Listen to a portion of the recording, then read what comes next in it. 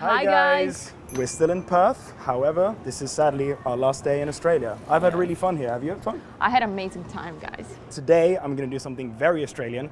I'm going to learn how to play the didgeridoo. Ooh. Exciting, right? Yes, very exciting. Afterwards, we're going to meet up and have a nice little Australian treat together. I'm looking forward to that.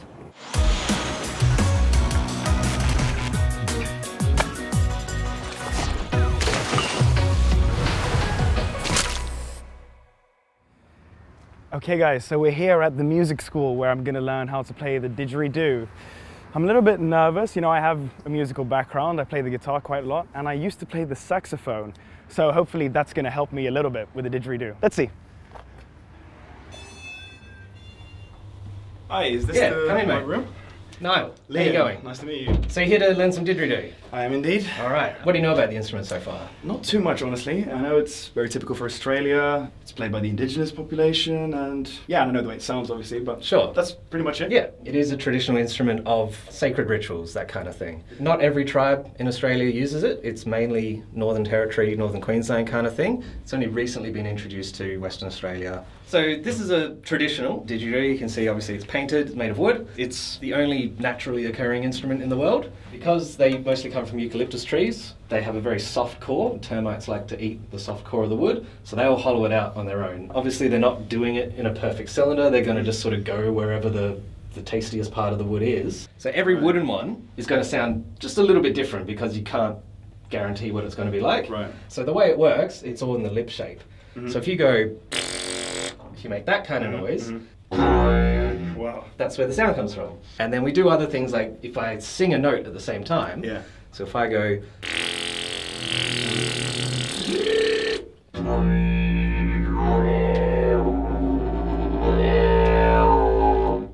That sounds really cool. yeah, that's the reason I picked the wooden one. It just has a much deeper Right. sort of resonant sound. You can hear the plastic ones kind of sound like plastic.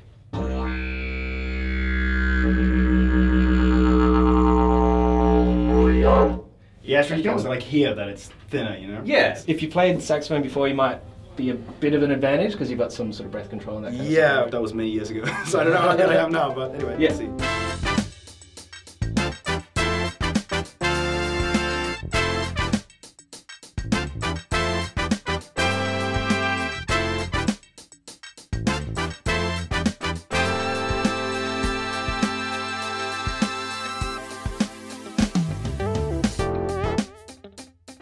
What we'll start off with then is just some lip exercises. So if you do what's called the Mona Lisa smile, you just have that kind of shape, Okay. just tight in the corners. Yeah. Yeah. And we want to mostly move the top lip. Mostly the top lip. That kind of thing. Give that a go. That even sounded bad, sorry. My goodness, this is gonna go well. Yeah. That's it though, yeah. See if we can go the other way.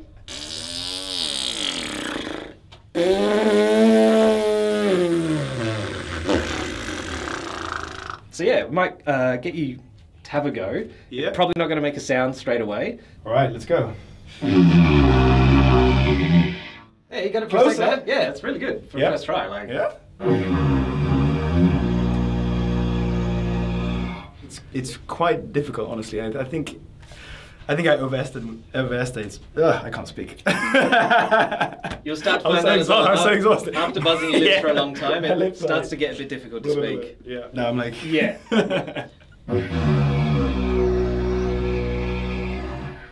Yeah, that was it for a second there. Yeah. Decent.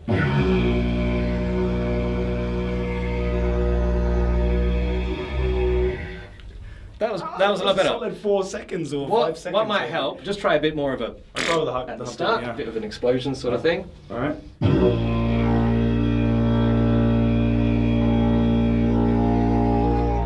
Yeah, Hey, that was like a proper pretty note. good, That yeah. sounded really good. Yeah, I'm quite pleased with that actually. Pretty impressed that you actually even got a sound.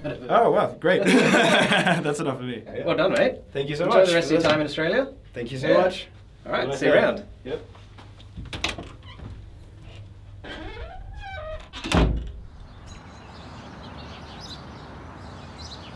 Hi, how was the didgeridoo? It was really good. It was quite challenging actually. I found that I was like losing a lot of air from my lungs. very quickly, so I could only hold a note for a few seconds, but then as the time went on, I got better, and the lip technique is quite difficult, and like there's a lot of things you need to keep in mind. Was there like a special song you were trying to play? Or? I was just trying to get a sound out of the thing. Like, do you think you would like to take that to the next level? Would you like to learn more? I mean, it would be nice to try it some more times, but I don't think you'll see me on any didgeridoo band anytime No? soon, Okay. Well, you tried it at least. Proud of you, Liam. Look what I got for you. I promised you a treat, and here it is. This is Pavlova. This looks delicious. It's an important part of Australian culture. In 1920s, there was a famous Russian ballet dancer, Anna Pavlova, who was touring Australia and New Zealand, and apparently an Australian chef was so impressed with her that he has developed this for her. Well, New Zealand is saying that it was actually a New Zealand chef that developed it, but who cares? This looks delicious, and I'm sure it tastes delicious. Do you want to try? Yeah, let's dig in. What's it made out of? It's meringue with fresh berries and fruit. Right. You can't leave Australia without trying this. Cheers. Spoon cheers. Spoon cheers.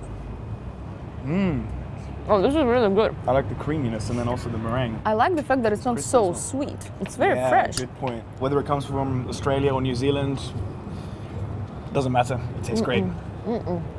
So good.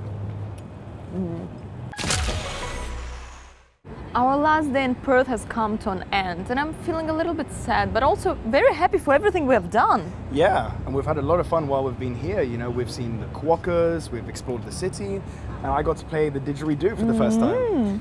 What's your favorite instrument? Leave a comment below, and the best comment can win this prize right here. Yes, it's a super cute travel pillow when you go and discover all the cool places we've been to. Thank you so much for watching, guys. Yeah, make sure you watch next episode. See you then. Bye-bye. Bye.